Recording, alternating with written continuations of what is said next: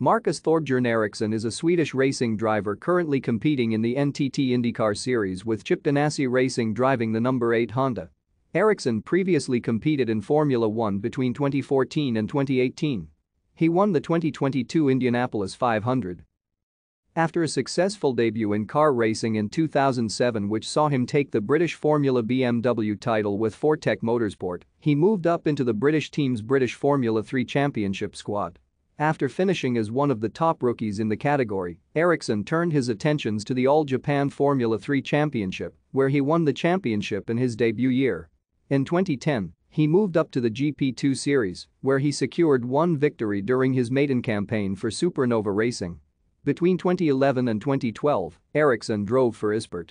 Ericsson completed the 2013 GP2 season with Dams and debuted in Formula One in 2014 with Caterham F1.